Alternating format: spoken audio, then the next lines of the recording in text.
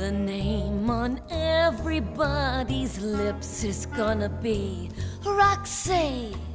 How did I end up being cast in Chicago? Well, it's kind of like the last 3 years, these incredible opportunities have kind of come out of the woodworks. And in my wildest dreams did I ever think that I'd be on Broadway. They called me, I worked towards, the audition, and they saw something in me and gave me the gig, and I'm just so thankful for it, and to work with a cast of such completely talented people who've been so nice and embraced me. I feel really lucky, so I'm gonna have fun with it.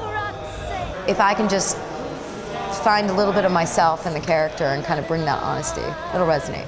We're actually making me into Roxy, which, it's an interesting name for me. Maybe I am a Roxy. Who knows? I'm about to find out. Roxy, Roxy, heart, come on, babe. I never wanted to be a songwriter. I wanted to be an artist.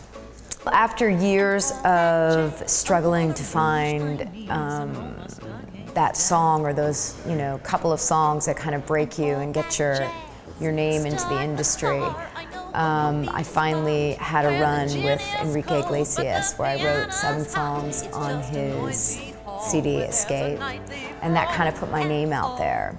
Being on TV, especially live TV, is extremely stressful because you can say a really dumb thing and you can't blame it on anyone. Whereas now, I just have lines. So there's kind of a comfort in knowing that this brilliant play with such substance and just being one of the best musicals out there, you can't really fail on the content. I guess you can fail on the way you deliver it, but it's such a great script.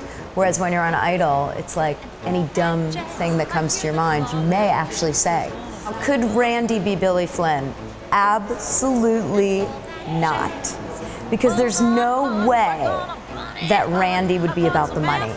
He's so not about the money. He actually is all about love. I'll be inviting Steven Tyler and Randy. Simon? Hell no.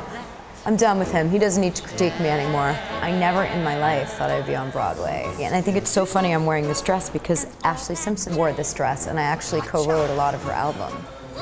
I guess it was meant to be. Sometimes I'm right, sometimes I'm wrong, but he doesn't care. He'll string along. He loves me so, that funny honey of mine.